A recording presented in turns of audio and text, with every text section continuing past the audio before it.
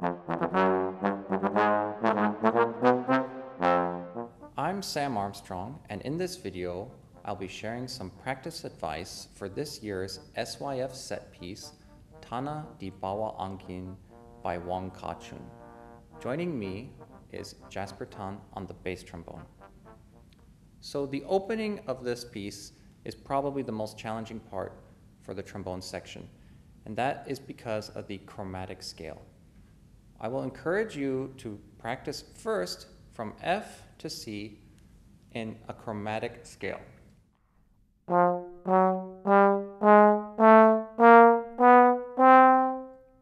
That is every note between F and C, the chromatic scale, something that you should play in every octave and starting from different notes.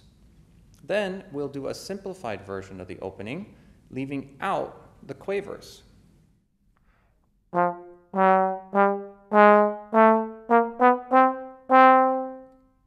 And under tempo, with a metronome, I add the quavers, making sure that I line up on time on the half notes and play with great time and great sound.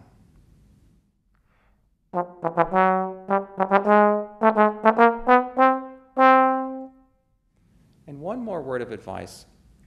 A lot of your practice can be done without buzzing. So just focus on the slide, use the air, and play in this manner.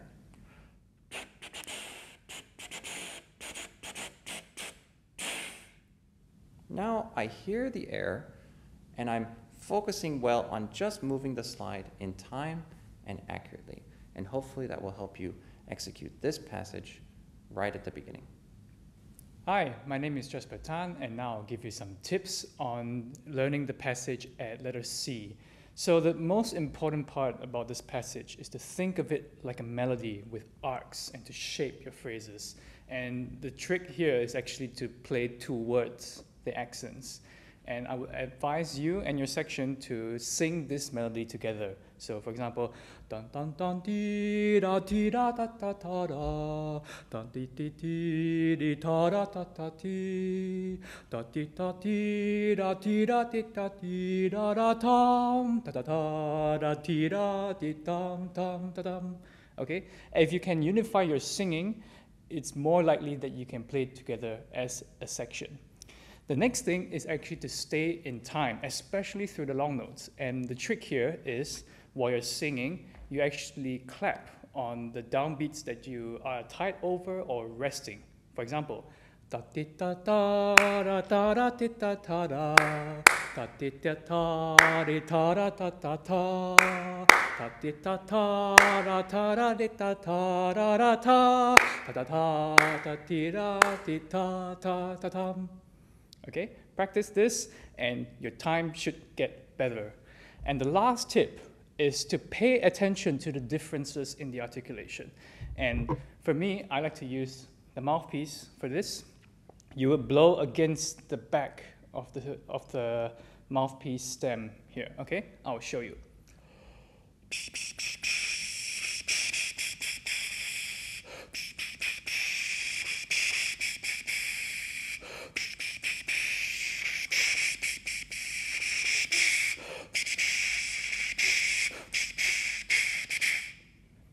Take note to always keep the air moving. You do not want one airstream per note, like. Okay, keep the air moving, but use your tongue to articulate.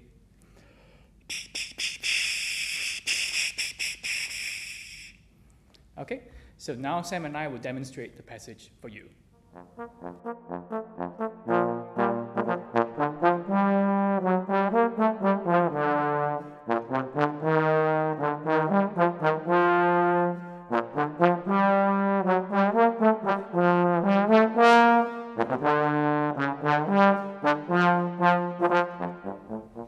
As a technical exercise, I would like for you to practice every day playing as soft as you can and as loud as you can. This is to ensure that the piano dynamic that we need in band is easy to access, and our forte is a piece of cake. So I do this by beginning pianissimo and crescendoing to fortissimo, breathing, and doing the opposite. I'll demonstrate that.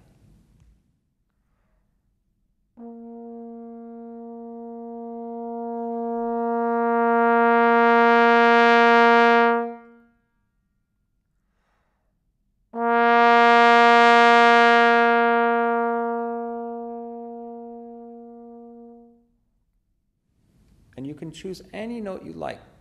Try to be as extreme as possible so that the dynamics in this set piece are well within your grasp.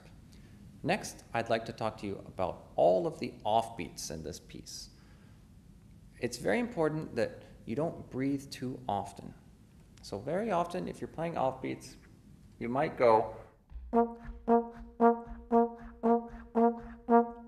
and suddenly you have too much air. So I encourage you to use your metronome. Start by playing on the beat, very simply.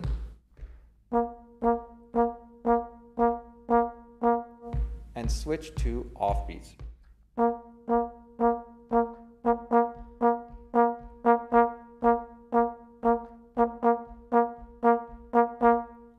Notice how I only took one breath and I didn't let the offbeats affect the way I play.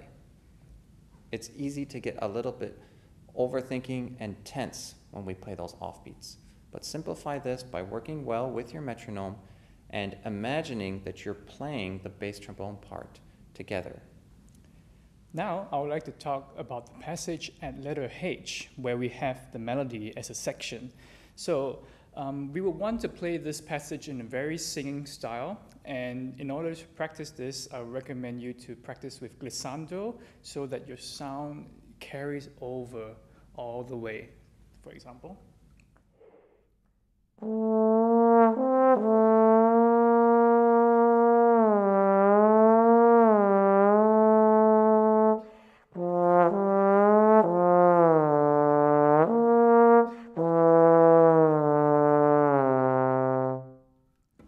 All you have to do after that is to place the tongue where you need to, and then you get a very nice singing legato style here.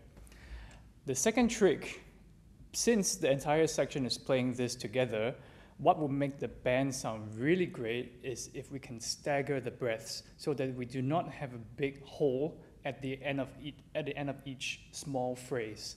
So it won't be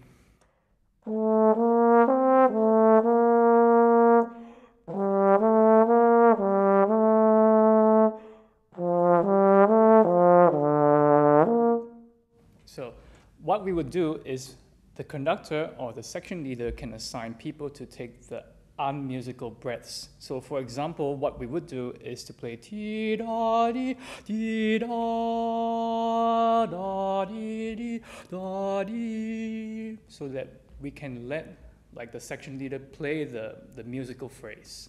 And the end result of that is that the band would sound like it has one really, really long phrase, which the audience would really love to hear. Sam and I will demonstrate this.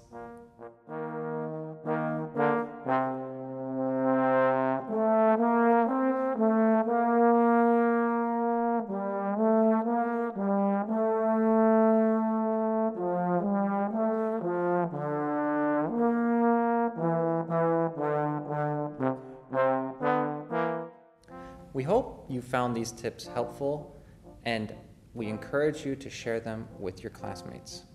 Have a great SYF season.